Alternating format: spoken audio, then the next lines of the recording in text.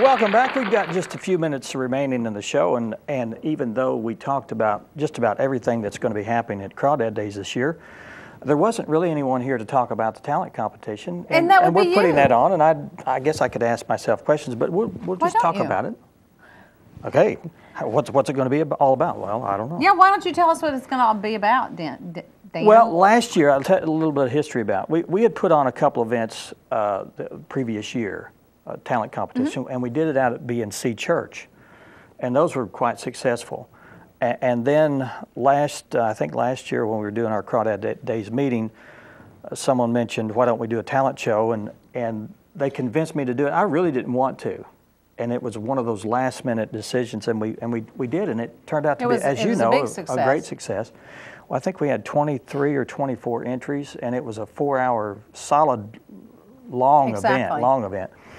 But what was nice about it is it kept people there in the park, and as whoever was entertaining, their families would come in, and it kept they didn't necessarily want to leave too, because you want to see what your competition is. So that was a good draw. Yeah, and it was Rathagen Solis ended up with first place, and I can't remember the second and third places. We have some amazing talent in this area, and it's nice to have a place to showcase that talent. And then if you can win a competition, it's even icing on the cake. Yeah, so.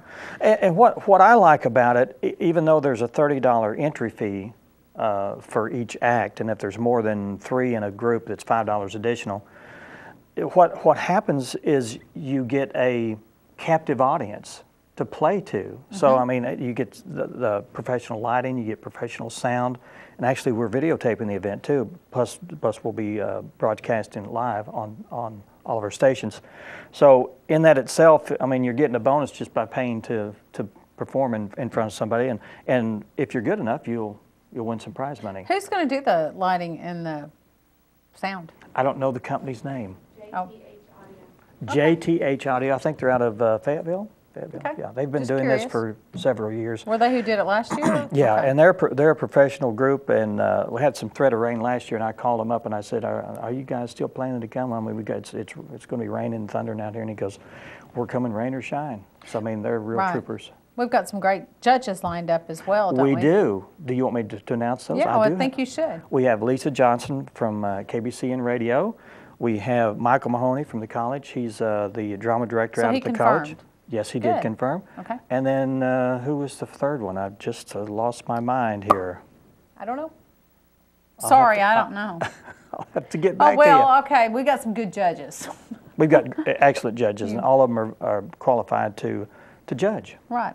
And they probably each have their own little area of expertise, and all together they can form a great opinion, and maybe you'll be the winner if you've registered. And if you have any talent, now last year we had tap dancing, we had clogging, we had, let's see, we had vocal singing talents, we had groups, we had, we didn't have any magic shows or anything. Anywhere from country to, I think we had probably some contemporary Christian type music, and rock, and like Rathagen Solis, who's pretty alternative rock. They were pretty alternative. Oh, Rob McBee. He's going to be our third judge. Sorry about that, from KHOZ Radio. All right, wonderful. But we want to let people know that the registration forms are at crawdaddays.org, or you can go to our website at hometowntv.net, and you can get those there, fill them out, and get them to us before the 17th of next week. I think that's a Wednesday or Thursday.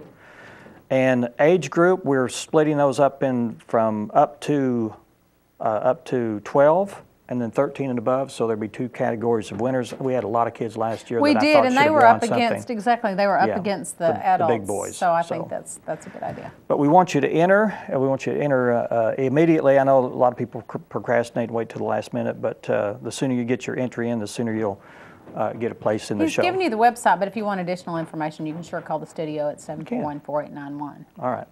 We'd like to thank everyone for being on the show today for this special edition of 726 Spotlighting Crawdad Days.